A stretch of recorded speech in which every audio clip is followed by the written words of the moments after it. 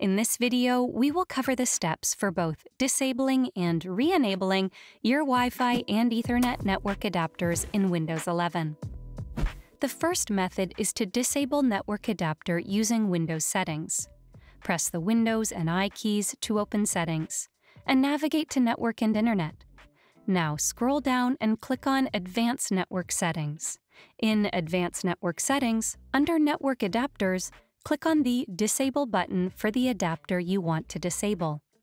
Once done, depending on which adapter you have disabled, the connection will go offline. You can click on Enable to establish the connection again. The next method is via Control Panel.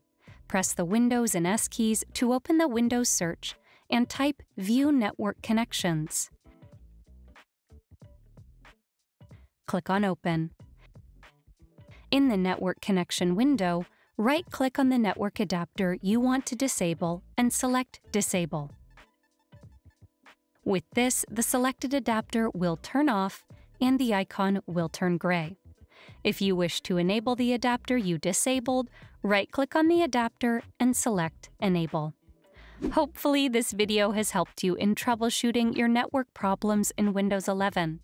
For more tech tips and tricks, subscribe to Guiding Tech and discover one of these videos handpicked just for you.